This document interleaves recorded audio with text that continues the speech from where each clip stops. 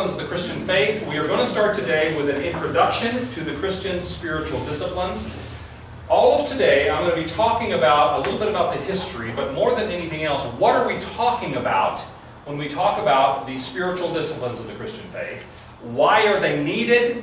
Why are they important? I'm also going to talk about some of the dangers that may be associated with the traditional spiritual disciplines, and why some people have such heartburn about it. If you go online and you do a search for Christian spiritual disciplines, you'll get some of the most vitriolic polemics against what I'm going to tell you today that you can imagine. Some people just don't get it. Today I'm going to tell you why I think this stuff not only is right, but is critically important for our Christian growth. So we'll be discussing that as we go along. Next week, we are going to look at the first two of the spiritual disciplines. I've structured this class, and we'll talk about a massive list of things that you could consider spiritual disciplines. But through this class, we're going to be dealing with two spiritual disciplines a week. Next week, the second week, we will look at Bible study and meditation. In Whitney's book, he calls it Bible intake, because it's more than just reading it. It's more even than just studying it. It's allowing it to soak into your life. And so we will talk about that next week. Bible study and meditation. On the third week, we will talk about prayer and journaling. The fourth week, we will look at fasting. Okay, now you've done it, Ross. You love preaching a gun of Medlin or whatever. Fasting and simplicity. There's another one. And I'm going to be speaking on simplicity just in time for you all to bring things in for the bazaar. I got a lot of work to do myself in that regard. On the fifth week, we will talk about worship and confession.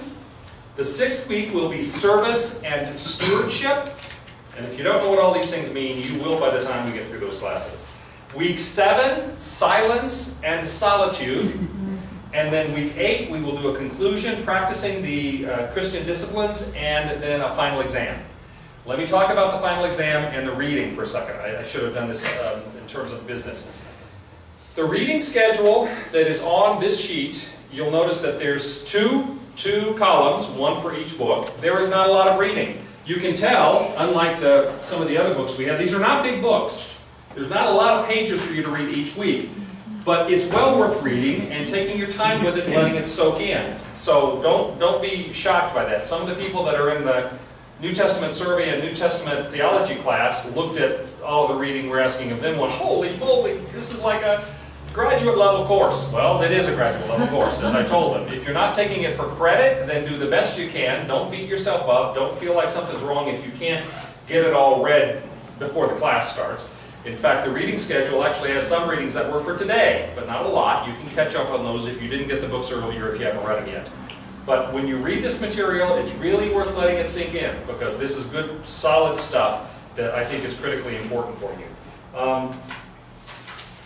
So, let's talk about what you should expect from this class, from the spiritual disciplines of the Christian faith. By the end of this class, and I didn't add here, as I did in the other two classes, assuming you attend the lectures and read the materials. By the end of the class, you should understand what the historic spiritual disciplines of Christianity are, what basis we have for them from Scripture. Our Christian conduct, including the spiritual disciplines, is based upon Scripture. How and why they have been practiced throughout the life of the church, and how to begin to practice them for your own spiritual growth.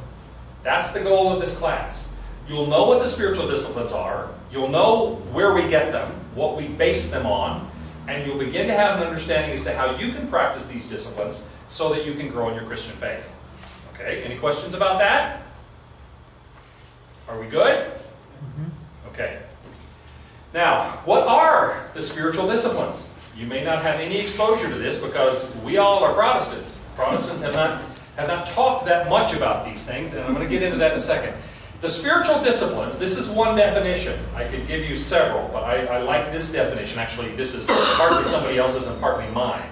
The spiritual disciplines are practices that we willingly pursue in response to a God who created us, who saved us, and who guides us. Spiritual disciplines draw us closer to God, deepen our understanding of who He is, and help us become the men and women that He desires for us to become. That's what the spiritual disciplines are. They are practices, and you can tell from the list of the classes each week. We're talking about Bible study and prayer and journaling, some of the things that you may very well be doing already. But we're also talking about fasting and silence and solitude and some of the things you may not be doing yet. We could add to that list, and we will talk later about some of the other things that could be included on that, but that we might practice, or there are some things that are listed as spiritual disciplines that we wouldn't practice because we don't believe that they are consistent with Scripture.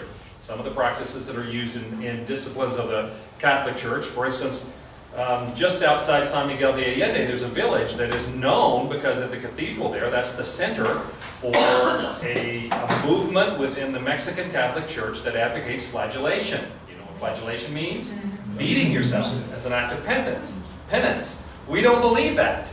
We don't believe that's consistent with Scripture. If I feel like I need to beat my body in order to be okay, then that means I don't believe that the sacrifice of Jesus Christ was sufficient. That I have to suffer somehow because the suffering of Jesus was not enough. We don't believe that. That's not scriptural.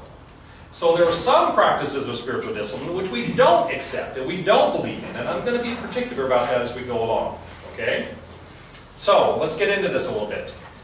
I'll leave it here for a minute. Okay, because I want to get started and give you some content. I may or may not have 2 hours worth of content today. I put together what I think you need to hear. If we don't end up, when have I ever not had more to say, right? But if we get out early, then you can go home and pray about it. Okay. I need to say that in the past 30 years, there has been a resurgence in the interest in and practice of the classical disciplines of the spiritual life, which are these. Okay, I say 30 years or so because this book was written in 1978. I've heard Richard Foster speak twice, and both times he has said when he prepared to write this book, and there's sort of in the introduction materials in here, he talks about how he sort of came to do this and the encouragement he received from people. When he came to write this book, he started by looking for other materials that had been written about the classical spiritual disciplines of the church. He couldn't find anything, nothing that had been written for the previous 3 decades before he wrote this book. Particularly in Protestant circles, there had been a complete vacuum of interest or focus or discussion about these things. When he wrote this book in 1978, he really did kick off kind of a revolution where we rediscovered it. Another thing he said, he's I think a very humble man from everything I can tell. He said it embarrasses him because people will come up to him and talk to him as though he invented this stuff. That he came up with the spiritual disciplines that he talks about in the Celebration Discipline. And he always goes, hey, it's not me. People started doing this 2,000 years ago. The Church of Jesus Christ has been practicing these disciplines for 2,000 years, except for the last, now it's been, 60 years ago we stopped. We are beginning to rediscover that. The work of Richard Foster, Whitney is another one. Another man named Dallas Willard. Dallas Willard is a fascinating guy. He's a professor of philosophy at USC, but a very popular Christian writer. He is an evangelical Christian. He wrote the book called The Divine Conspiracy, which Christianity Today named the #1 Christian book in 1999. He also wrote a book called The Spirit of the Disciplines, which is about exactly this stuff, and I'm going to quote him a little bit. We also have some other people that wrote during this time period. Henri Nouwen, who was a French priest, who, fascinating guy. His lean is a little bit more toward the mystical, and we'll talk about what that means throughout the day. But Nouwen was a professor at Harvard. He was a significant man of God, a Catholic man of God. But he, at a certain point in his life, he felt God was really laying it on his heart that he needed to commit his life to service. He could have, Nouwen at that point could have gone anywhere in the world and been invited to speak anywhere he wanted to speak. He could have made all the money he wanted for speaker's fees or writing, because his books are hugely popular. There's an Henri Nouwen Society. Instead, he chose to go to Canada and to live in a a center for people with severe disabilities. When I say live there, he lived in a room with two people who were incapable of taking care of themselves. They were so severely disabled. He fed them, he washed them, he clothed them. He was one of the most famous Christian writers and speakers, a former professor at Harvard. He spent the last number of years of his life caring for people who had very severe needs as an act of service to God. That gains a lot of credibility for me. Okay? Now, he died a number of years ago. I may talk about some of his stuff as we go along. As I say, as a Catholic who follows the spiritual disciplines, he leaned a little bit more toward the mystic than probably we would. But I believe he was a great man of God. I look forward to meeting him someday.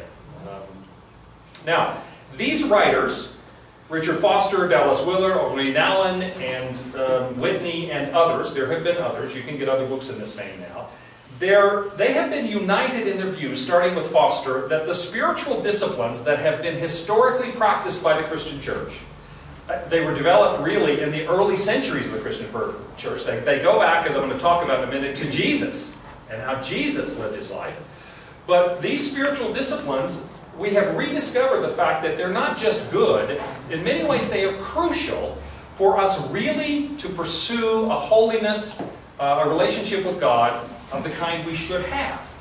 And these writers have argued that the classical disciplines of the Christian faith, which include things like intaking the Word of God and making it part of our lives, of prayer, of fasting, of silence and solitude, that these things are essential practices for the people who love Jesus if we really want to become more like Him.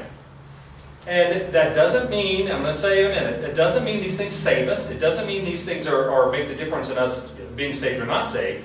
But it's the difference in whether we're just muddling along in our faith or whether we learn what it means to have a victorious Christian life. You know, Jesus said, I came that they might have life and have it abundantly. Now, when He said abundantly, He didn't just mean when He comes back and we are all with Him in heaven. He means now. Okay? He means how, and the question we have, in fact, I think I've got it here, how do we live the abundant life Jesus promised? How does one live the Spirit-filled life that was promised by Jesus in the New Testament? And not just muddle along. See, part of the problem has been that in our Western Christian mindset, you know, North American primarily, which is where most of us come from, our Christian culture has focused on propositional truth, meaning it's a mental assent to what we believe are stated truths. And in doing so, we have tended to remove anything that wasn't cognitive, that wasn't propositional. Do you understand what I mean by those words? We take statements of truth and say, yes, I believe that. I believe Jesus was the incarnate Son of God. We have lost what it means to have that change our lives in very real ways. Yes, we believe those things are true, and by believing in Jesus Christ and professing that Jesus is Lord, I am saved. But is my life really made different after that? Or is it all from the neck up? Most of our Christian experience in the West has been from the neck up. It has not been here. It has not really changed our lives. And I'll go so far as to say, we read in Scripture about not just Jesus, but the apostles and others performing miracles. In Bible study, people are always saying to me, why don't we see those kinds of miracles today? I think it's because we have lost what it means to have the Spirit truly fill our lives in the way Jesus told us we should. We are not like Jesus. We are not like the early disciples. We have lost what it means to have our whole beings changed. Not just that we get saved and then struggle along. Our whole beings changed, transformed by our relationship with Jesus Christ. Our relationship with God the Father in and through Jesus Christ. Okay? That's what the spiritual disciplines were all about. It was about transformation. So that we don't just believe in Jesus and we're saved, and then from then on we're just spectators. We're sort of watching the traffic go by until we die or the Lord comes back. Let's face it, that's how most Christians in the West live. We're talking about something different from that. Where we're not just spectators, where we are transformed. And there has been a historic approach to the spiritual disciplines that have transformed people's lives. Okay? But without a personal commitment to that kind of change, unless we really believe that it can be an abundant life, that it's more than just a cognitive acceptance of propositional truths, until and unless we do that, we are always in danger of being dominated and manipulated by a culture that doesn't get that and doesn't go for that and takes us in entirely the wrong direction. How many Christians do you know, maybe even you, I don't know, that despite the fact that they profess and really have a belief in Jesus Christ as the saving Lord, their primary activities in life are worrying about their money, worrying about the kids, trying to make sure their house looks good, playing bridge 3 times a week, trying to get their golf score down by 2 points. There's nothing necessarily wrong with any of those things, but the problem is for many of us who are Christians, that's the thing that takes us from day to day. That's the thing that wakes us up in the morning. That's the whole sum total of what our lives is about, even though we profess, and it's true, that we believe in Jesus and we will be saved. We've got to have more than that if we are really to be like Jesus, which is what Scripture says we're supposed to be. So, I think we need to recognize right up front, go back to this slide. Well, I'll use this one. This is a quote from Evelyn Underhill. She said, "We mostly spend our lives conjugating 3 verbs. To want, to have, and to do. Craving, clutching, and fussing. We are kept in perpetual unrest." I think that's absolutely true, and that's true for Christians too in our culture. We're talking about breaking that cycle to become more godly. Whitney, in his book, he says the whole point, everything we're talking about here, is the pursuit of godliness, to become more like Jesus, which really is the main reason we are still here. To grow in godliness, to grow in relationship with God the Father, through a growing relationship that the Spirit gives us with Jesus Christ. That's why when we got saved, God didn't just vacuum suck us up into heaven. We are here to serve others and to become more like Jesus in the process of growing closer to Him, to be more perfect. Jesus said, "Be perfect even as your Father in heaven is perfect." I believe that's a process. We won't ultimately be perfect, but we should be better. Are we getting better? For the most part, we aren't. And let me say too, I'm up here teaching and preaching. At various times in my Christian life, especially in seminary days, I was much more actively involved in pursuing spirituality. Spiritual formation is the term they use in terms of this pursuit. And yet, that hasn't always been my focus. I get so busy with preparing for classes and for sermons and everything else that I have not pursued this in the way that I should. And so one of the reasons I'm teaching this class is because I believe it's so important that I really need it. And so we're going to be growing together in this over the next 8 weeks. We are going to be learning together. We're going to be experiencing together. And by God's good grace, hopefully we will all become more like Jesus and grow in this. So I confess to you right up front, I have not arrived in this stuff. I feel as though there are aspects of it in terms of studying of Scripture and to a great extent in prayer that I feel good about where I am, but I'm nowhere near as close to being like Jesus as I should be and need to be and want to be. Okay? Now, we need to start out by saying the very word discipline is a problem for many of us. Discipline to some of us reeks of negative connotations. It suggests some sort of tyranny, external restraint, or legalism or bondage. For many of us, it means a diet. Okay? You have to be disciplined to not eat the things you want to eat. And so, for many of us, that idea of discipline in spiritual disciplines is by itself a hurdle that we have to overcome. But if we look at Scripture, I think that we can see that, in fact, the definition of discipline that's in Webster's, the first definition, is accurate to what Scripture describes. That definition is, discipline is training that is expected to produce a specific character or pattern of behavior. Discipline is training that is expected to produce a specific character or pattern of behavior. And in fact, we don't have to think about it just a minute to realize that nothing of any significance in our lives or anybody else's life happens without some degree of discipline. You got to focus. You got to apply yourself. If you don't, things don't happen. Okay? What's the definition of slacker? Somebody who just sort of floats along and does not discipline themselves to accomplish things. We need to recognize that Scripture gives us many examples of how we are called upon to be disciplined. For instance, the book of Proverbs. Okay, what's the theme of the book of Proverbs? What's Proverbs about? Wisdom. And this whole book of the Bible is about how we can acquire wisdom. How? By being disciplined.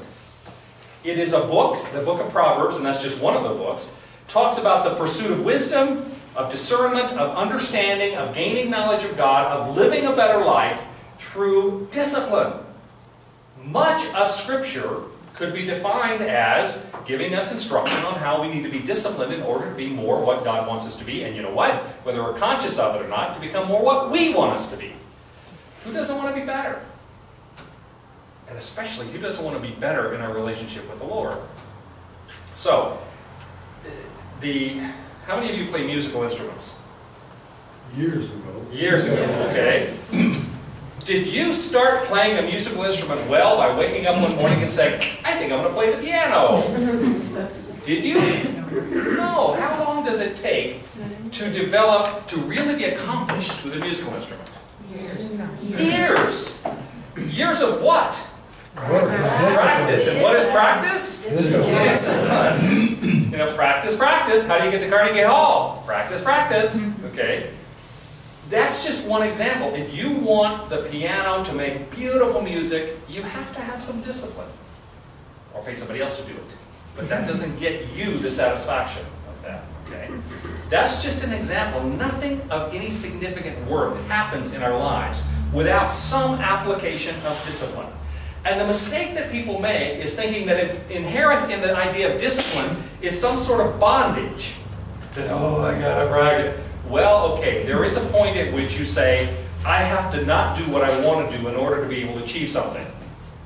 But once you have disciplined yourself to that point, and then you study for years and you've practiced for years and you sit down at the piano and you've learned you're good enough that you can improvise, is there any greater sense of freedom than that? The idea is that discipline is not an issue of bondage. Discipline is the thing that takes us to a point of freedom, of being free to express. Discipline is a road to freedom. And I'm going to give you a quote here, which I think is really good, and this is the one, Pat. The job of a football coach is to make men do what they don't want to do in order to achieve what they've always wanted to be. Who is that? Who is that, Pat? The best football coach that Dallas ever had. Okay, I thought you were going to say that God ever created. So, that too. It's true. In other words, the job of a football coach, and we in our own lives, we have control of our own lives. The issue is, are we prepared to be disciplined, which means do some things that we don't necessarily want to do or are inclined to do. I'd rather go put my feet up and watch TV. But no, if I want to become what I really want to be, to achieve what I really desire to achieve, in this case, a fellowship and unity with God, I need to be disciplined about it.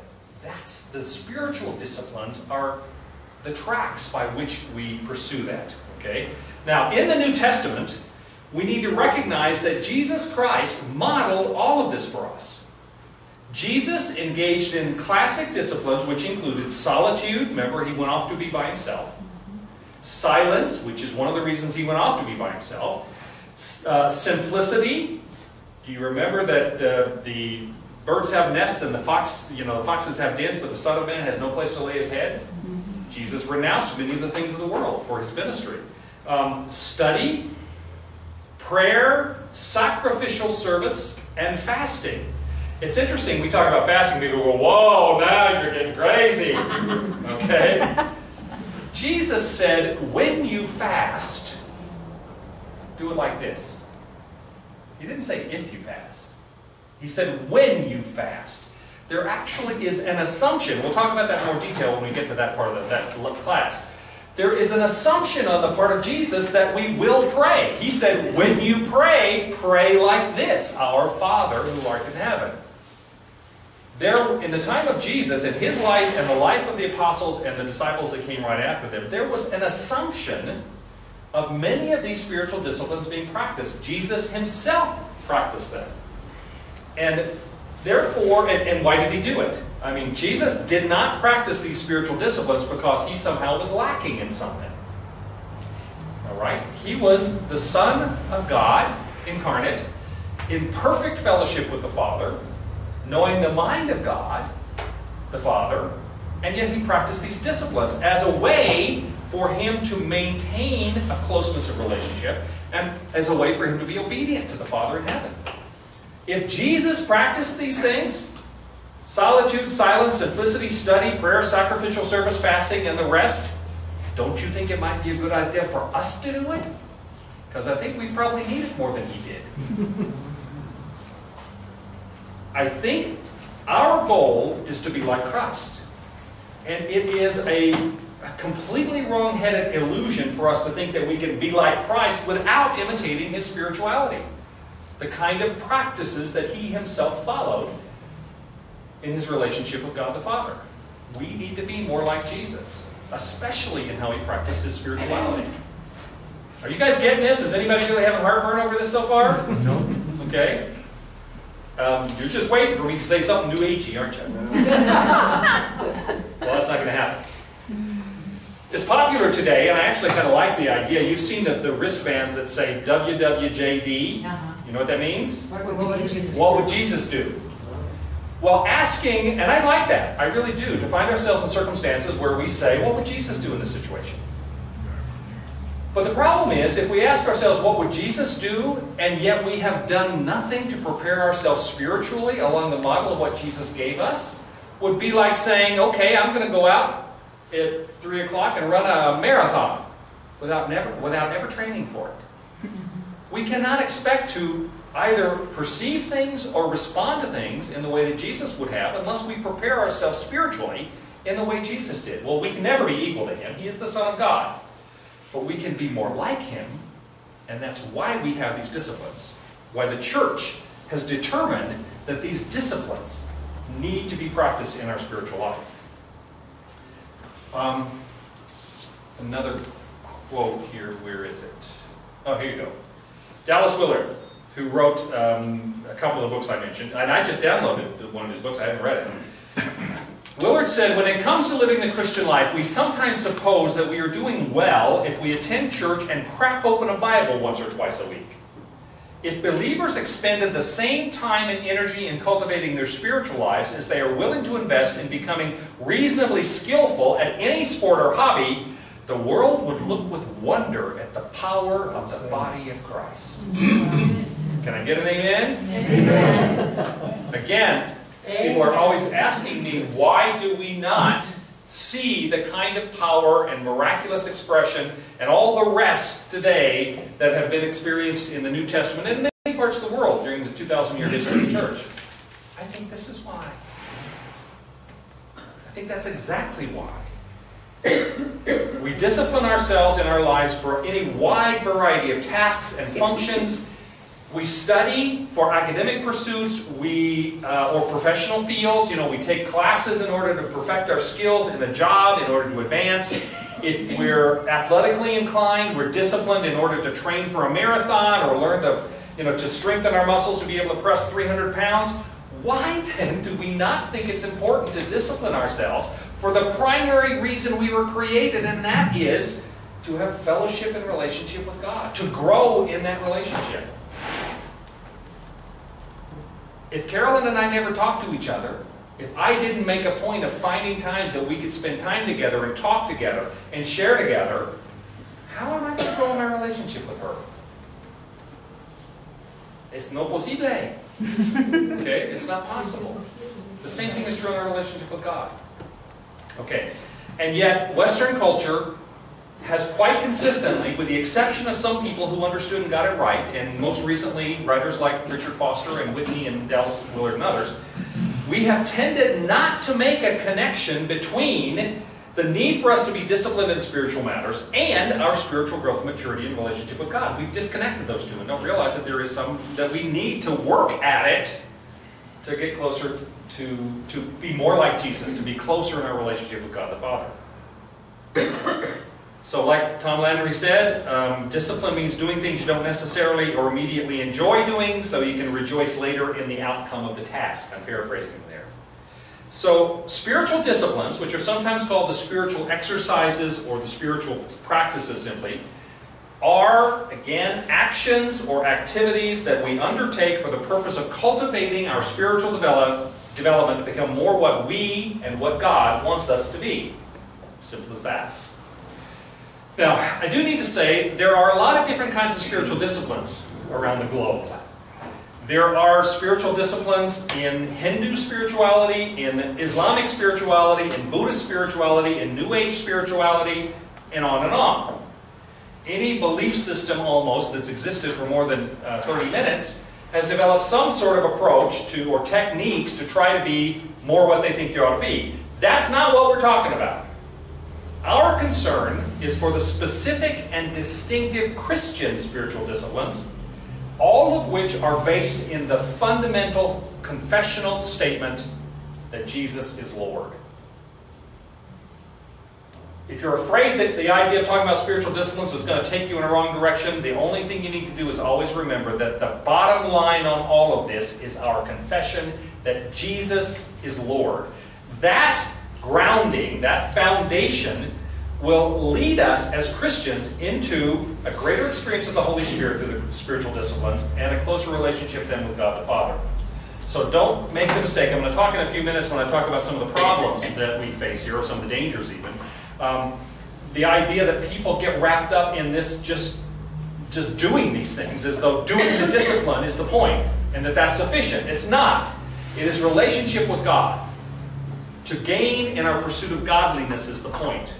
And that is always anchored in the reality of Jesus Christ as our Lord and Savior. Jesus is Lord. Okay? So we must always make sure we are focused squarely on the person of Jesus Christ, not in the way somebody makes him up, because people have all sorts of screwy ideas about Jesus. Our spiritual focus is squarely on the person of Jesus as revealed in the New Testament. It is what we know of Jesus based upon the revelation God has given us in the New Testament of who and what Jesus was in his act for us, okay? So, that's what the spiritual disciplines are. I want to talk a little bit more now about why we need them. I suggested it earlier. Dallas Willard, again, in his writing, he has talked about the fact that the modern culture that we experience has offered us all sorts of roads or routes to fulfillment, particularly self-fulfillment. There have been various kinds of political goals, scientific, psychological, emotional, drug-based, better living through chemistry, whatever it is. And yet, for all of those efforts, I mean, just go into any Barnes & Noble the next time you're in the U.S. or Canada and look for the self-help section. Yeah. Right? Huge. Nice rhythm. And yet, for all of that self-help orientation, for all of the promises that our culture has given us as to how we can be fulfilled in some way, let's face it, our culture is suffering from an epidemic of depression, of suicide, of personal emptiness, of escapism through drugs and alcohol and other addictions, of cultic obsession, consumerism, retail therapy, okay, and sex and violence. They claim that they've got all these possible routes for us to be fulfilled and satisfied and find the things we want. Well, is it working? No. It's not. And particularly as Christians, we need to say the Christian faith offers us a model for transformation that far exceeds any promises that any other kind of approach in our Western culture can offer. But how do we really achieve that? Again, as I said a minute ago, how does one live the Spirit-filled life that was promised by Jesus in the New Testament? Yes, we can be saved. But if you think that Christians don't experience the same level of depression and loneliness and suicide and escapism and addiction that the rest of the culture has, you're not paying attention. Because we do. Because there is something we haven't sorted out yet that is more than just to be saved by belief in Jesus. And that's what we're talking about. Don't make any mistake. Our faith in Jesus Christ, our declaration that Jesus is Lord, is the thing that saves us, and it gives us instant forgiveness. We don't have to work for that. We don't have to pursue disciplines in order to have salvation in the name of Jesus as we accept Him. But there's another concept that is in the New Testament, and that is the concept of sanctification. Do you know that concept? It means to become holy. How are we doing on that one? Are we becoming more holy? Can we really see a difference in the lives of the average Christian today versus the average other person in Western culture? I think we're missing it. And why is that? Why is it we haven't figured out how to access the promise Jesus gave us when He said, I came that you might have life and have it more abundantly? To be more perfect. To be filled with the Holy Spirit in a way that we can manifest that kind of experience before others and that power before others. In fact, our Western culture has gone so far away from that we have actually changed our language so that we don't even have the words in our common vocabulary anymore to talk about spiritual things. When you start using language about spiritual things, when I said fasting, people, whoa, even if you're joking, nobody thinks about that stuff anymore. It's not part of our vocabulary, of our discussion. You start talking about solitude, and people go, why would you want to do that? Isn't that lonely? We no longer have either the concept or even the language to be able to deal with these things in our lives. And yet we need to regain that, to understand how God's Spirit can work in us, to be part of our lives, to bring us closer to Him. Now, when we talk about the fulfillment that Jesus promised, the abundant life, most of us think that means that Jesus has promised us that we will have more joy and that we will have a specific purpose. And those things are true. And on a good day, we're aware of that, we're pursuing those things. But traditionally in the history of the church, and I believe this is biblical and I believe absolutely it's true, Jesus meant more than just that. He meant more than just greater joy or greater happiness and more purpose. I believe He means that He wants to radically change the nature of our lives. That we will be fundamentally different as we grow closer to Him. Okay? And that salvation in Christ promises a life that is characterized by higher ideals and higher levels of experience of God than we currently, most of us, have.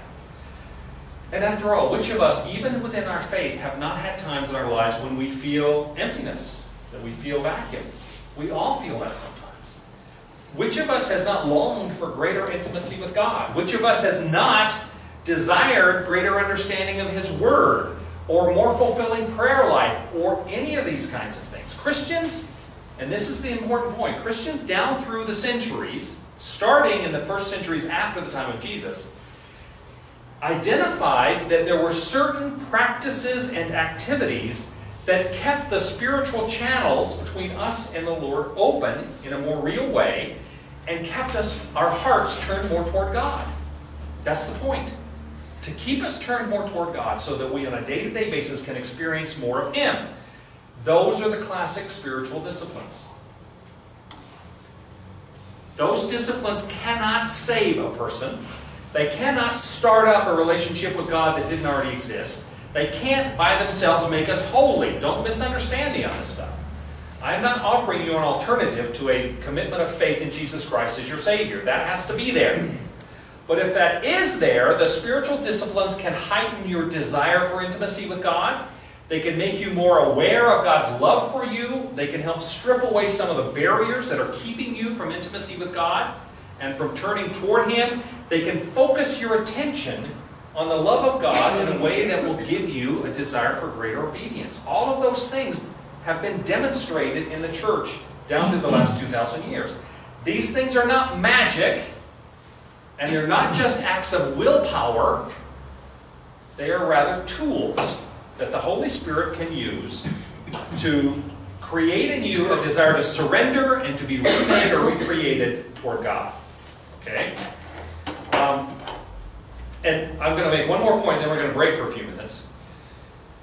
It's also important we don't make the mistake going into this that the whole point is so I can be cooler. The spiritual disciplines are not just for me to be better. It's not just for me to have personal change. It's not even so that we can be a force for good in society. The point here is that the ultimate goal is for us to become like Christ and to further His kingdom as a way of honoring God and His desire for us. He comes first. Our point isn't just to try to make North America a better place to live in. Okay? Those may be side effects. But the primary thing is to focus on God. And that's what we're talking about in the spiritual disciplines. We're going to take a break for about 10 minutes. Also want to say that there are a number of other resources.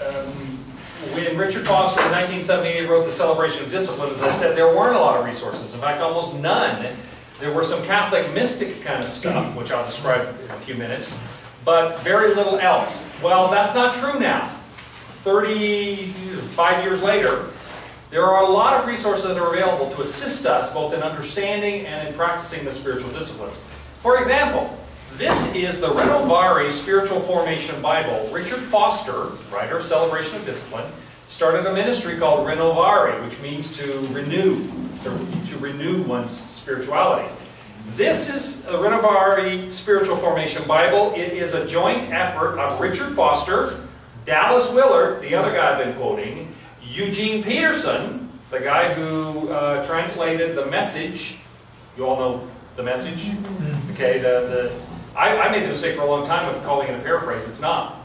Peterson actually translated it from the original languages. But it's a very friendly translation so that you can really get into the Word. And also Walter Brueggemann, which is he's a major New Testament theologian. So this particular study Bible, I don't recommend this as your only study Bible because this has got such a specific focus on the spiritual discipline. But it's a useful tool. And if you go online, there's a Renovare website. You can look up Richard Foster and find it immediately, or Dallas Willard. This, for instance, has 15 progressive essays on living the with God life, which is one of the ways they talk about spiritual formation or the spiritual disciplines, is learning to live with God, in terms of relationship at an ongoing, constant basis. Also, they have spiritual exercises that help incorporate and deepen you when you're encountering your Bible reading. A spiritual disciplines index that provides a glossary and Bible references for each of the spiritual disciplines. Here on the back, it's got all the verses. It's sort of like a concordance, but it's specifically about the spiritual disciplines, like confession and fasting and prayer. And it will take you to, it actually lists all the verses here so that you can read them. So lots of other kinds of resources as you begin in this class. You don't have to go out and buy more fat books, but if you go online, you might want to. It's a good book. But I don't recommend it as your only study Bible, but there's a lot of other materials and resources online that will help you as you begin to learn about this stuff and grow in it. Okay? Any questions about what we've done so far before I get into part 2 here? All right, I want to spend a few minutes talking about what are some of the spiritual disciplines. We've mentioned 2 or 3. I'll stop on that Landry quote for Pat's sake. Spiritual disciplines frequently are broken up into categories or groupings. The most common way of thinking about the spiritual disciplines tend to be internal, which would be things like prayer, versus external, which would be things like fasting. At times they are also broken up into individual and corporate, because you have things like worship and celebration that are corporate activities. They don't have to be. You can worship on your own. But they're also expressed in a corporate sense.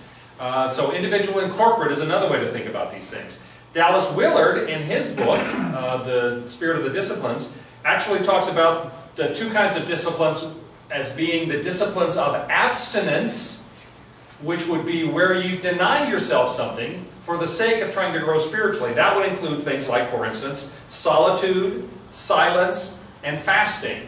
Solitude, you're denying yourself the company of others in order to be alone in the presence of the Lord. Silence, where you try to shut out the noise in the world in order to be able to hear the voice of God more clearly.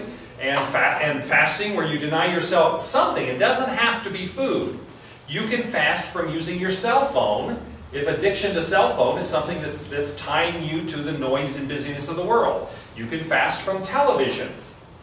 Or you can fast from food. It could be from anything that's not necessarily evil. I'm not suggesting any of those things are bad. But if they're things that are occupying a big chunk of your life, you can fast from them as a way of simply stepping back from the things of the world in order to be more open to the things of God. And again, this is something that for 2,000 years Christians have been discovering, that those things are useful and beneficial in terms of your spiritual growth. Jesus did all of those things. He got off by himself. He got into the quiet, because it says he went away to a quiet place. Right?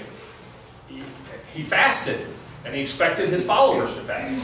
So all of these are things that, in terms of what Willard calls the disciplines of abstinence, of pulling back from something or denying yourself something in order to be more open to the things of God. The other category that Dallas Willard uses, he calls the disciplines of engagement.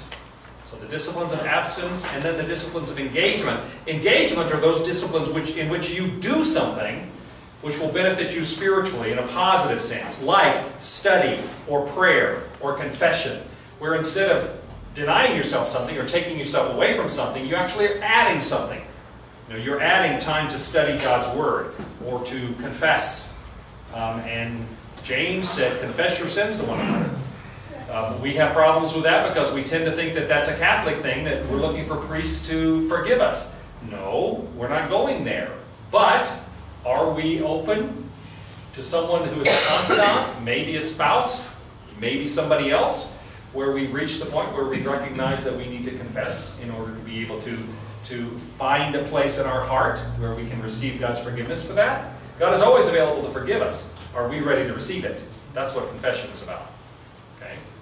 So, when we talk about the spiritual disciplines, this list will give you sort of an idea, and this is an admittedly incomplete list. This is just some of the disciplines. Here we have Bible study, meditation, prayer, fasting, silence, solitude, simplicity, service, sibilant, stewardship, confession, submission, fellowship. You could add to that, and we're not going to talk about all these in class, but these are all, I think, legitimate disciplines people have pursued. We could add guidance. It is not just a Catholic thing, the idea of having a spiritual mentor or spiritual guide, someone who has a level of experience or spiritual maturity that can assist us. Not that they call the shots. There was a movement a number of years ago called the shepherding movement, which was supposed to be kind of a mentoring approach. The problem was they got to the place where they said the shepherd could dictate to the people under them whether they took a job or not, or whether they moved or not, or all kinds of stuff. It got way out of hand. We're not talking about that.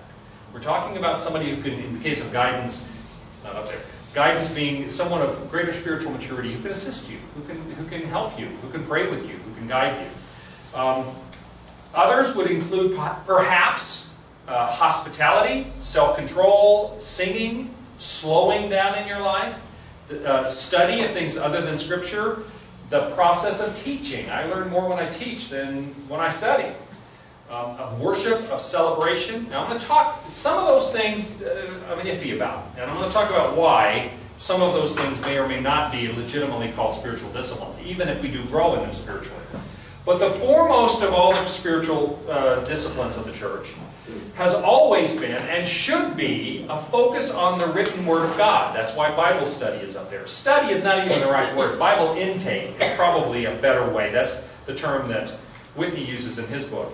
Because it involves reading the Word of God, studying it, memorizing it. Oh, memorizing it. Ooh.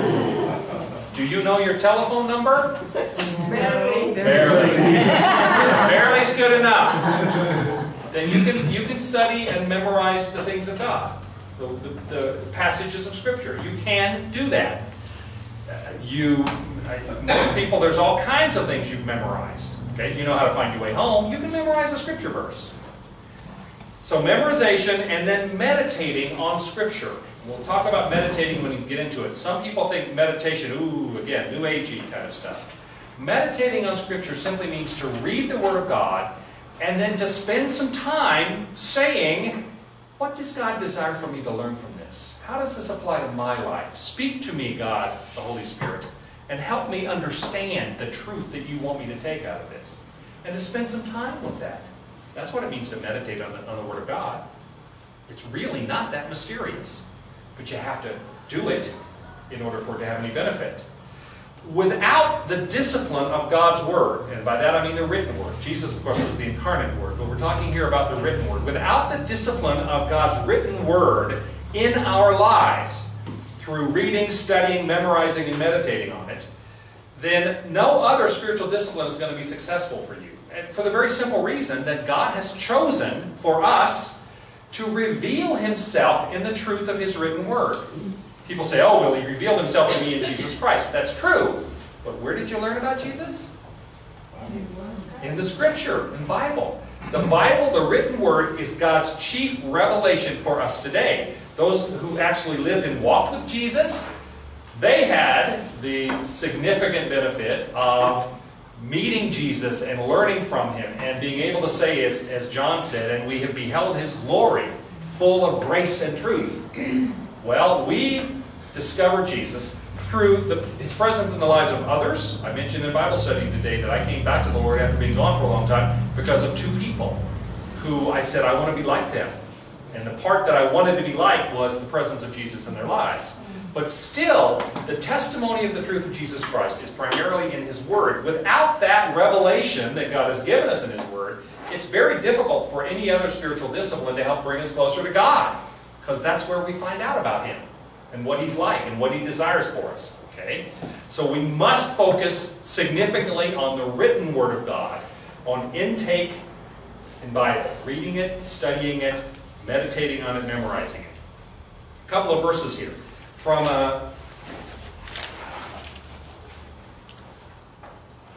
okay, that's not the verse I thought I was going to put up there. This is the verse I thought I was going to put up there. No, that's the same thing. I have a mistake. Okay, let me read it to you. 2 Timothy 3:16 and 17 says, all Scripture is God-breathed and is useful for teaching, rebuking, correcting and training in righteousness, so that the man of God may be thoroughly equipped for every good work. It is the Bible, the written Word of God, which is God-breathed, which means that literally the pneuma, the breath of God, the Spirit of God, has given it to us for teaching, rebuking, correcting, and training in righteousness. And that term, training in righteousness, could very appropriately be applied to the spiritual disciplines. And so the Word of God is foundational to that. And one, I think I have up here. Tell us what that scripture was again. Yeah, okay. Actually, I'm in a different place, I think. It is 2 Timothy 3:16, 17. I think I know what my problem is. There it is. I went the other direction. 2 Timothy 3:16 and 17. It's in Joshua also. Joshua is told, keep this book of the law, which is the Scripture. In that case, it was the Old Testament Hebrew Bible. We have the New Testament now as well, but it is still God's Word to us. Keep this book of the law always on your lips. Meditate on it day and night, so that you may be careful to do everything written in it. Then you will be prosperous and successful. And I'm going to say something really bold here, and some of you are going to disagree with this, and I'm not even 100% sure I believe this yet. I do not believe in the prosperity gospel, okay? I think that's a lie from the pit of hell, the idea if you give to God, then He has to give back to you. But there are too many verses that say things like, then you will be prosperous and successful, for me not to believe that there is some relationship between us committing ourselves to God. That doesn't mean He's going to make us rich. You can be prosperous and successful and not have a lot of money. But I have known people who went through their lives, and some of them simply, this isn't for everybody, for some people. So if somebody's had struggles, don't think I'm indicting you for anything. But for some people who go through their life and everything is a trial. I'm not saying that you you do all these things and everything's going to be great for you, because God does send tests. He does send trials in order to mature us, in order to focus us. C.S. Lewis, we talked about this in Bible study. C.S. Lewis said that sometimes pain is the megaphone by which God gets our attention. Okay? So I'm not saying absolutely here, but I think there may be some truth to that. That when we seek to be more godly, more in relationship with God, I believe He gives us at least a balance in terms of our experiences and how we understand those experiences. Okay? Because there are too many verses that say this kind of thing. Do this and you will be prosperous and successful. I am not a prosperity gospel person. I am not saying, love Jesus and you're going to get rich. Absolutely not. I have known holy people of God who loved the Lord, who, when I was with World Vision in Africa, a family who loved Jesus so much they had nothing, literally rags, and a cow manure hut. They were given a calf to raise, and they danced in joy before the Lord. Would that I had that faith. Okay? So I'm not saying prosperity thing, but I think there is perhaps a link between our desire to be committed in faith to God, and if not what we experience in life, then how we deal with it in life. Okay? All right. So, the first principle is the written Word of God, and absorbing that into our lives, focusing on it. The second principle, the second discipline, I think, in terms of any kind of hierarchy, would be what we have here in terms of prayer. Prayer is our spiritual communion with God through, and there's a lot of ways you can talk about this. I think the most useful and simplest is the ACTS prayer, if you're familiar with that, ACTS, which is adoration, confession, thanksgiving, and supplication. Supplication means asking for the things you need. I like that for several reasons. One, because it's real easy to remember, and secondly, because it keeps everything in the right priority. You start with adoring God, praising Him for the fact that He is our Creator God who loves us and who has given Himself for us. You start by praising, adoring God. Second, you then confess your own sins. The fact that you are not blessed by God or even loved by God because you deserve it, but because He is a blessing and loving God. And you confess your sins to Him and ask for forgiveness. Then you give thanks to Him for His blessing, for His grace, for His mercy, for all that He provides for us. Everything in your life belongs to God, and He has given it to you for your blessing. And so we thank Him for that. And then fourth and last, supplication. We ask Him for the things that we need, not just the things we need. Start with the things that other people need. That's another way to keep balance. Don't always start with you. Start with the needs that other people experience. But then God told us that when we have needs, we should come to Him, come to the throne of grace for those things as well.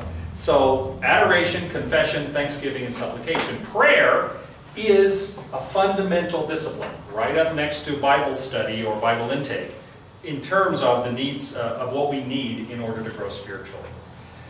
The others, when we start talking about fasting and silence and solitude and simplicity and service, some of the things that we're not as familiar with, then we begin to add those things to them. But we will start with Bible study and meditation and with prayer. And we mentioned journaling. I should say that that'll carry us into the next thing I want to talk about, which are what are not some of the spiritual disciplines. It's possible for people to come up with anything and everything that I feel some spiritual benefit from, I'll call a spiritual discipline. One of the popular things that's happened in recent years is for people to call creation care, or being concerned about the planet, that as we practice concern for the planet, that's a spiritual discipline. I don't think so. It's a wonderful thing, and I am huge on that topic. I believe that we are called upon to be stewards of the garden. God gave us the planet to be stewards of, and I think we have a huge responsibility. But that doesn't mean it's a spiritual discipline, because a spiritual discipline is an activity that is intended to draw us closer to God in spiritual union with Him, and I don't know that that would. If you carry that kind of thought very far, you could say, well, I go to the nursing home and there's a little old lady there and I give her back rubs and she really benefits from it and I feel good about it, so that's a spiritual discipline. The spiritual discipline of giving back rubs to little old ladies. Right? Where does that stop? I think that in order for us not to get weird about this or carried away with it, in order for us to have some kind of focus and definition, I would think that spiritual disciplines need to be the things that are mentioned in the New Testament, either directly or indirectly, that are specifically identified as things which are supposed to lead us into greater spiritual maturity. Now, when I say directly or indirectly, there's a little bit of looseness here, or ambiguity. Something like journaling, which we're going to talk about when we talk about Bible study. Journaling is not listed. We don't know of Jesus ever having written anything specifically, except when they brought the woman caught in adultery and he leaned down and wrote something on the sand. And he said, "Let the one who is without sin cast the first stone." And then he bent down and he was writing on the sand. And they all kind of wander away one at a time because they had to confess they weren't without sin. We don't know what Jesus was writing then. Wouldn't it be cool to know? That's the only time we're aware of him writing anything. I'm sure he did, because he could write. But journaling does not occur in the New Testament. But if journaling is simply a shorthand way for us to talk about self-examination and contrition and thoughtful Bible reading and honest prayer and all of those things that are part of the spiritual disciplines, then journaling gets a thumbs up as a spiritual discipline because it incorporates all of those things, not because it is its own self. But again, I think that we need to be careful that we don't just start piling up different Christian responsibilities. There's no logic to that in terms of the many things that we are told that we need to be and do as people of faith. Many of those things, for instance, are gifts of the Holy Spirit. We are told that every believer is given at least one gift of the Holy Spirit for the common good, Paul said. For the common good. Well, if we, that's given to us for service within the body. If we take every one of those and start piling it up just because we feel blessed when we use them, then the whole idea becomes a little bit too nebulous in terms of spiritual disciplines. So, and I read a quote here from Dallas Willard again. "For these reasons, it seems the part of wisdom to restrict the label spiritual disciplines to those Bible-prescribed activities that are explicitly said to increase our sanctification, our holiness, our closeness to God, our conformity to Christ Jesus, and our spiritual maturity." So, this lists something perhaps more than that. We believe, we being Protestant believers in Jesus, there are some things that have been practiced within the Christian traditions of the past and even today, I suggested this earlier, which we do not believe are spiritual disciplines we should pursue, like flagellation, or in any way, any other kind of self-mortification, that to cause yourself pain, believing that in some way would make you more holy. I don't think we could speak out in support of going miles and miles and miles on your knees to get to a shrine. Those are not things. Chanting, thinking that the actual act of chanting is going to make us more holy. Or the use of prayer beads. And interestingly enough, the idea of using prayer beads started in India with the Hindus, and then was brought to the New World and got adopted in the Crusader time, and then got adopted in the Catholic Church. And by the way, I am not trying to pick on the Catholic Church here. I know wonderful people who love Jesus, who are Catholic. I am not picking on the Catholic Church, because it is just as much a mistake to think that there is somehow a spiritual benefit to be gained by having a great big fat family Bible sitting on your coffee table if you live in the South and never opening it. As though that magically is going to help you. I'm going to talk about magic in a minute. But it's not just the Catholic Church or the Orthodox Church who does that. We have a tendency to those things too. I know Protestants that, my mother would, she was not, at this time she was not a Christian. I believe she became to the faith later. If there was a Bible laying on the coffee table, which is where she kept it sitting, if somebody laid another book on it, she'd go, "Oh, no, you can't do that!" Okay? No. I mean, that's not, we don't go there. I'm getting into the sort of magical thing first. I've talked a little bit already about where the spiritual disciplines come from. Let me get to that. The spiritual disciplines are really, really ancient in their roots. Ancient meaning there were some spiritual disciplines that the Jewish faith had. Jesus practiced almost all of the classic disciplines of the Christian faith: solitude, silence, simplicity, study, prayer, service, fasting, etc. The disciples did. The early centuries of the church particularly began to concentrate on these being a way in which we could be sanctified, become more holy. But besides Jesus, in Scripture, we have Paul advocating meditation and stewardship. Paul was a great fundraiser, and it was an act of commitment and sanctification before the Lord to give to the needs of the church. The book of James, as we'll see if you come to our Friday morning Bible study, encourages us to confess our sins to one another. All of these things in Scripture, either directly or indirectly, we have a basis for the spiritual disciplines there. If we don't have a basis for those things, then I have a question as to whether we should consider them spiritual disciplines, even if we may feel spiritual benefit. Because you've got to draw a line somewhere, or it gets a little silly. Okay? Now I get to this verse. In terms of the spiritual disciplines being biblical, Paul in 1 Timothy writes this: have nothing to do with godless myths and old wives' tale. Rather, and here's the point, train yourself to be godly. For physical training is of some value, but godliness has value for all things, holding promise for both the present life and the life to come. This is a trustworthy saying that deserves full acceptance. That is why we labor and strive, because we have put our hope in the living God, who is the Savior of all people, and especially of those who believe. Now, the Greek word that Paul uses here in this passage, which we translate train, as you'll see, train yourself to be godly, the word literally means exercise or discipline. In fact, the Greek word is gymnazo, which is where we get the word gymnasium. It means to train yourself like an athlete. The New International, or the New American Standard Bible translates it, discipline yourself for the purpose of godliness. It literally means in the direction of godliness. There's a sense in which you progress as you discipline yourself, as you train yourself, as you exercise these things. You will move toward greater godliness.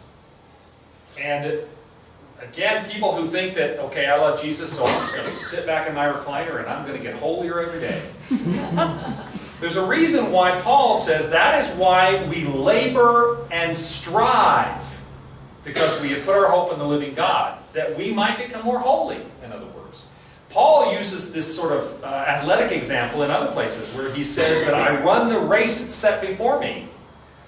The idea that you've got to get out there and train yourself, be disciplined about these things if you are going to grow in your holiness and if you are going to satisfy the expectations God has for you as His child and His minister. Because this isn't just about us. It's about how we represent the truth of Jesus Christ to the rest of the world. Okay? Another verse, again from Paul, Romans 12, 1-2.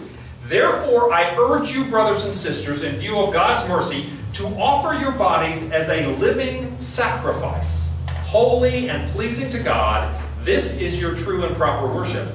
Do not conform to the pattern of this world, but be transformed by the renewing of your mind.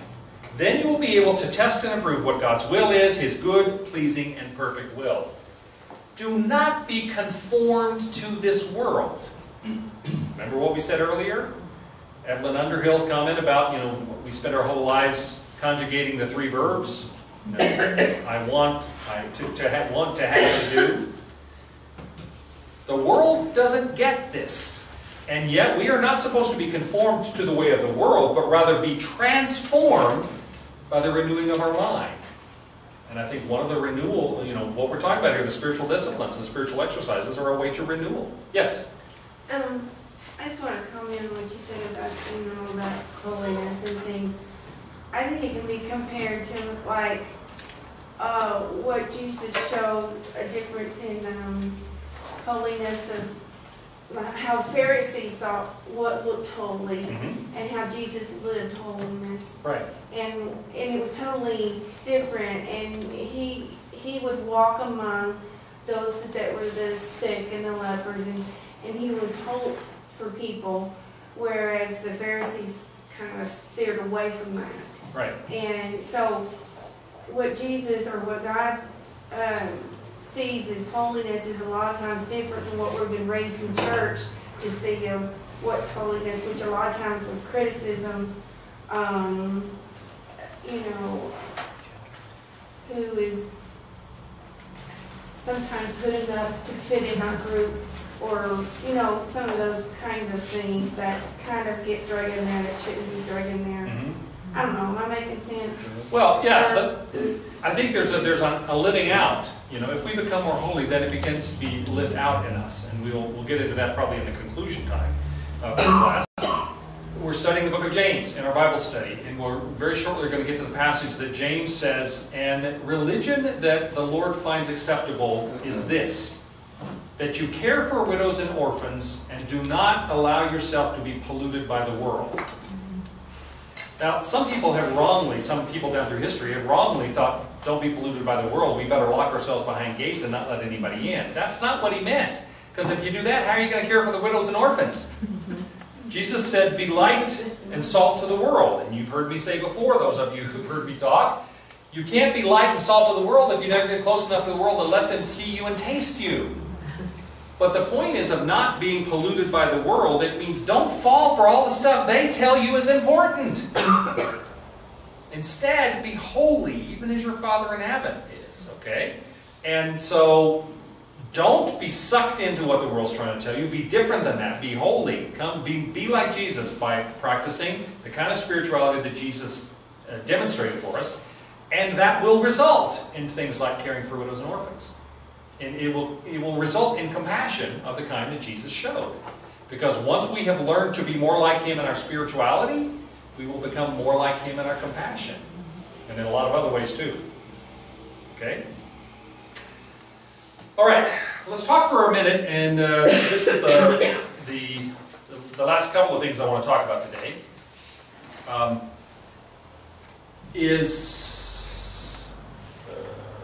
Okay, I'll get to that. Why some Christians have such a hard time understanding or accepting this idea of the spiritual disciplines. I'll give you several reasons, I think. The first reason, a lot of evangelicals, that is, people who believe in the truth of the Scripture as God's Word, of the divinity of Jesus, etc. There's actually a historical definition I can give you sometime about what it means to be an evangelical as opposed to a fundamentalist. But basically it means we believe in the miraculous presence of God in Jesus Christ and in His Word.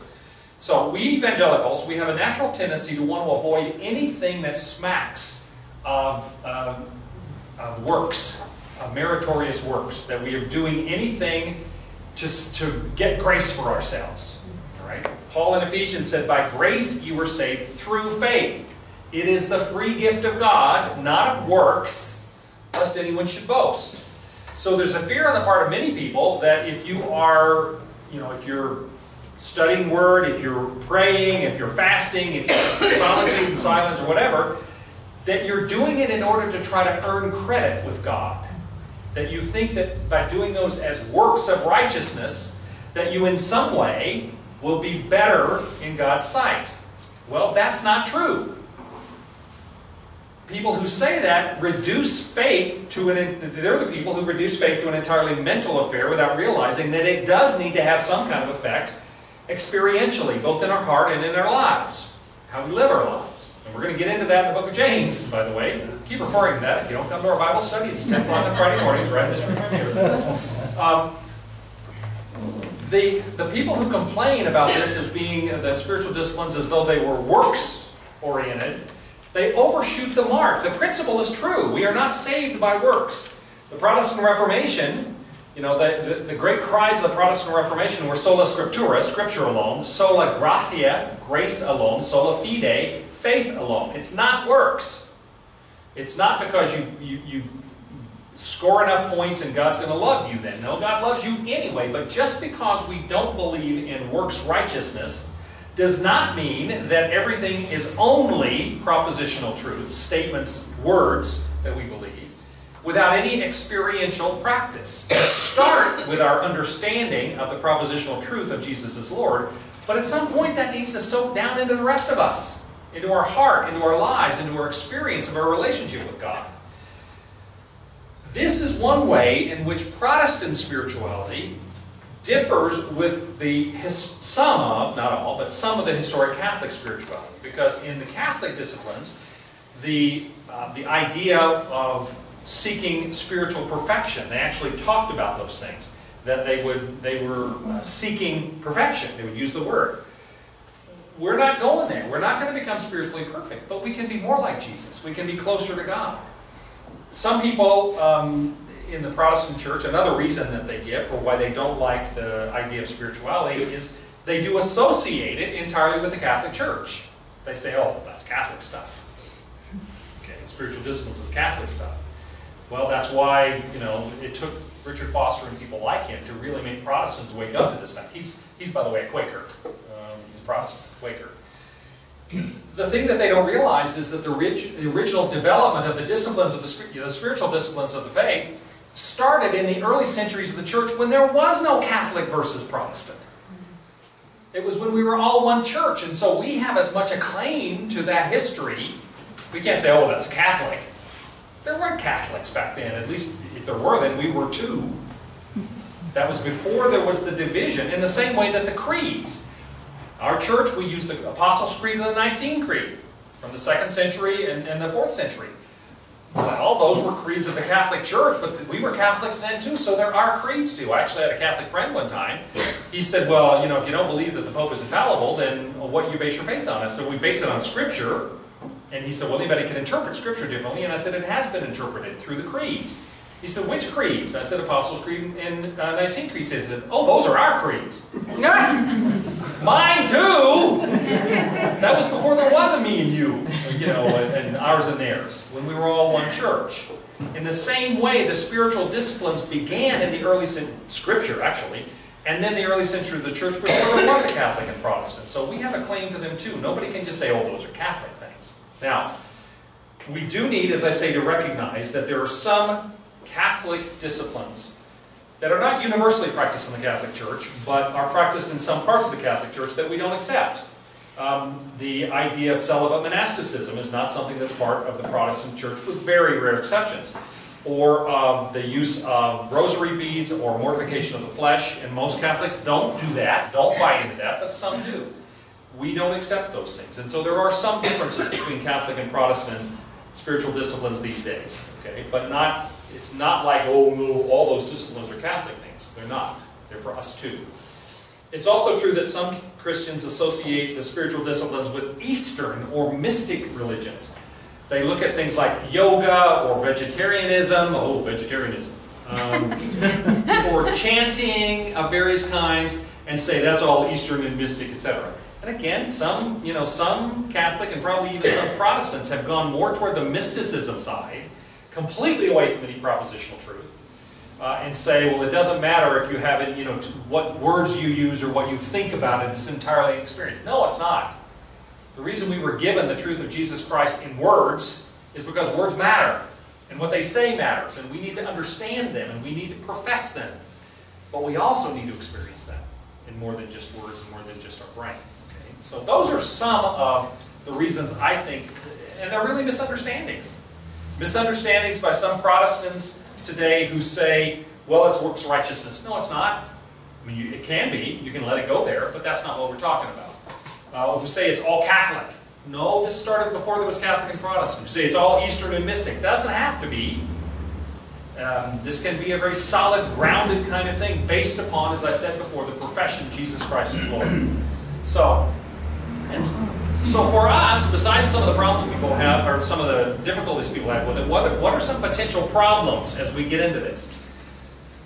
Well, the words spiritual and spirituality, and this is the first problem we need to admit to, they've become notoriously fuzzy concepts nowadays. They do, to a lot of people, they sort of ring of New Age kind of stuff because that's how they've been used a lot. Now, spiritual and spirituality has kind of positive overtones, but most people have never really thought about what they mean. So many people today think of themselves as being spiritual, and what they mean by that is they have certain aesthetic sensibilities, or they feel kind of a mystical connection with nature, or they espouse some highly privatized version of any number of religions. And some of you I've talked to before about the number of people today who will say, well, I'm spiritual, but I'm not religious. Have you heard that? Oh, yeah. Okay?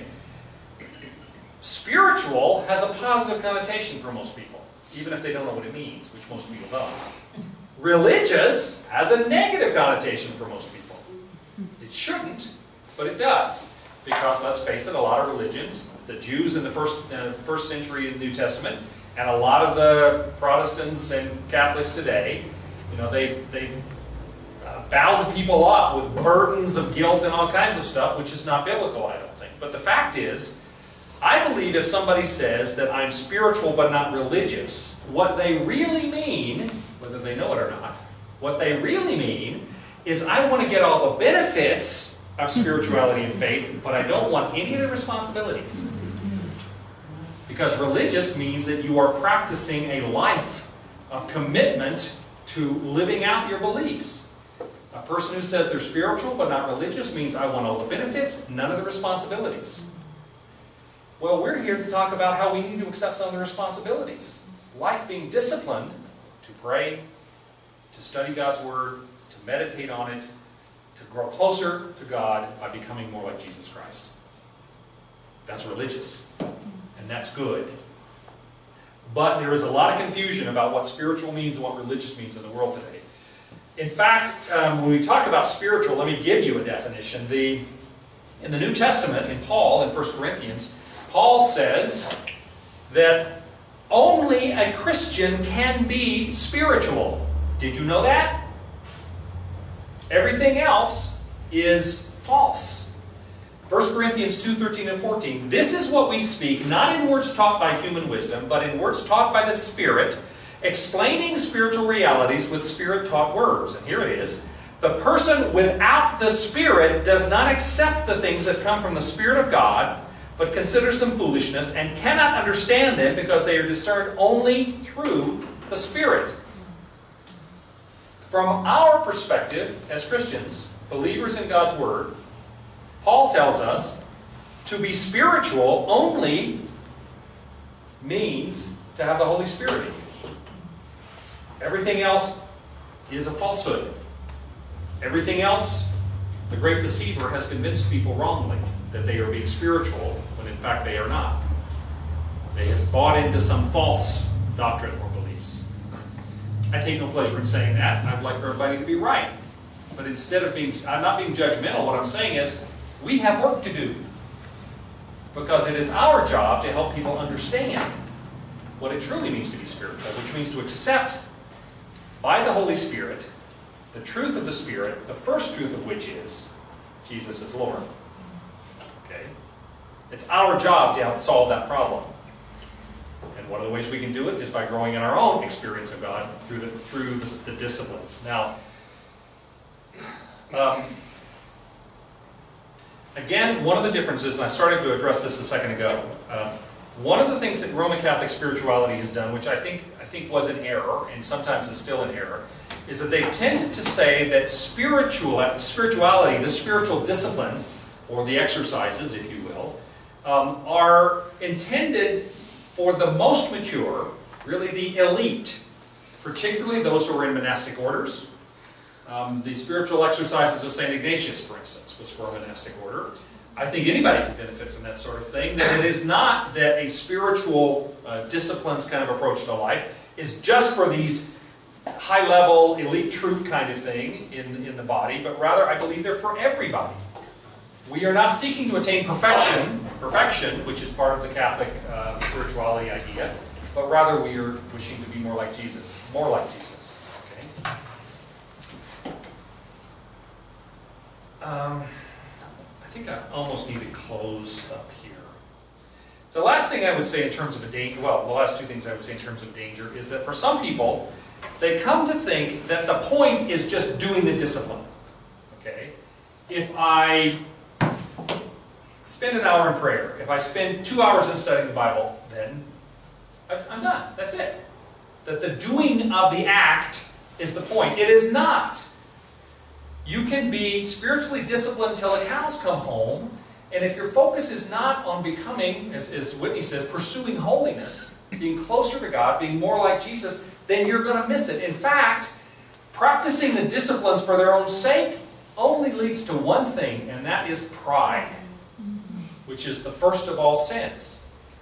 You end up with people saying, whether they say it out loud or not, and some people are silly enough that they actually do say it out loud, well, I'm holier than that person because I study my Bible twice as long every day than they do. I've had people say to me, I or my spouse has read through the Bible 17 times. And my response is, did it sink in?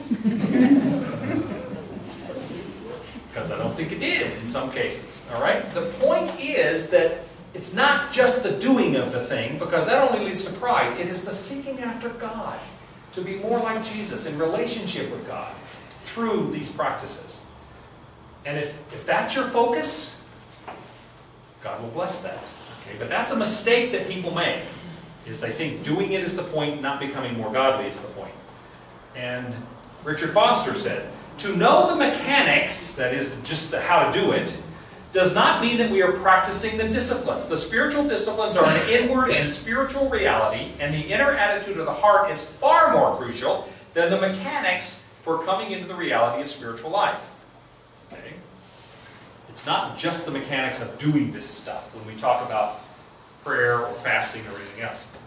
The last point I want to make for the day is another danger that people run into is that the spiritual disciplines and the objects which they may use as devotional aids to help them with the spiritual disciplines can provide, unfortunately, a location for the growth of superstition and a belief in magic. There are legitimate purposes for devotional aids. If an icon or image sincerely directs our thoughts and hearts toward God, then there's nothing wrong with it. If the use of beads to help discipline you and focus your prayer, sincere, heartfelt prayer, not just muttering of words in order, then there's nothing wrong with it. Symbols. We have a cross hanging over our altar table in here. There's nothing wrong with that as long as we don't start thinking that that somehow is magical and it protects this place.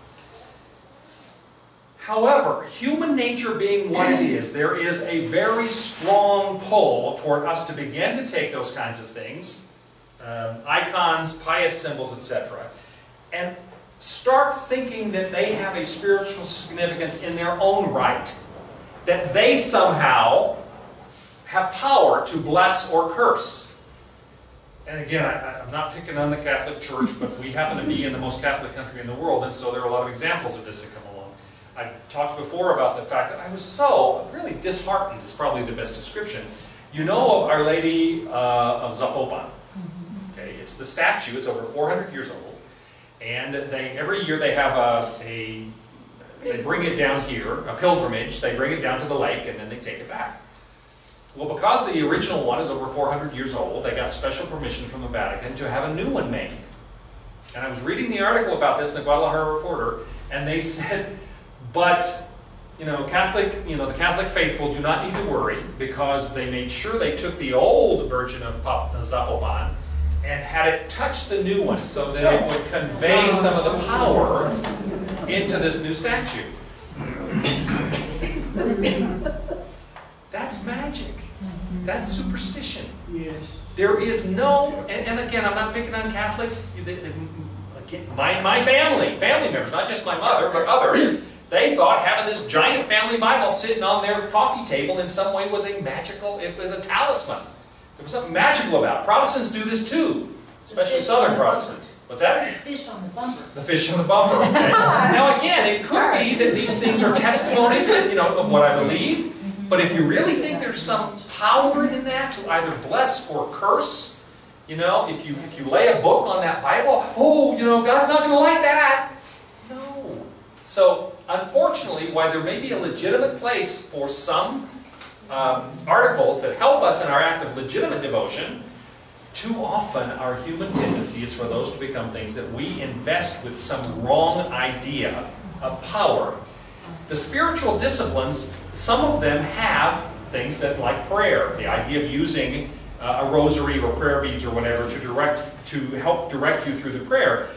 If you've got the right heart and you use it the right way, there's nothing inherently wrong with that. But the human nature is such that it's very dangerous because you can go the wrong way. Yes, Ian? I was just going to say, half of the emails I got one this morning saying, here's a prayer, and it was a nice prayer, and pass it on to 7 people. Yeah, exactly. I mean, these are like emails are the modern chain letters. They say, send this on to everyone in your prayer list. If you do, you'll be blessed, and if you don't, then bad things will happen to you. I beg your pardon. I serve a God that is not afraid of you. Okay? Marvin. Well, we do have the precedents in Scripture where the sick press through the crowds and they can touch the hem of Jesus' garment and be healed. So maybe somehow they make a connection there. Well, and I think that that's true. I think there are the woman who has suffered from an issue of blood, who, without Jesus even being aware she was doing it, touched the hem of his garment and she was healed. But the point there is that her faith was in Jesus, and that even touching the garment of Jesus would heal her. We also have that Apostle Paul, it says that, you know, he had a kerchief that he had used, and that it healed people when they touched it. I mean, there are reasons why some of these doctrines have developed, but again, I think Paul was always so insistent, I mean, absolutely adamant, it's not me, it's the one I serve. And so if people were healed by touching, you know, by Paul or Peter's shadow falling on them, or they were healed by touching something of theirs, it wasn't because they believed it was a magic talisman, or they would not have been healed. They were healed because they said, the God that Paul worships, as I touch this, I'm putting words to this, but I think this must be the theological truth, that as I touch this, I ask that the God that Paul serves might heal me. Okay? That kind of thing. Rather than it being that became a magical cloth. And even the centurion who said, I'm not worthy to have you in my house, but just... Exactly. You don't have to, you know, I'm a man who commands many people, you know, and don't come to my house, I'm not worthy. And Jesus said that, not in all of Israel have I seen such faith as this. For that, your servant is healed. There wasn't anything magical about it. God can heal from a distance. He doesn't need to have the old statue touch the new statue, so it'll be magically, empowered with something. All right. Any last questions before we close in prayer? I shouldn't have told you I was almost finished because people start loading up. Okay. Thank you for being here. Next week we will start out talking about Bible study and meditation. Let me close in prayer.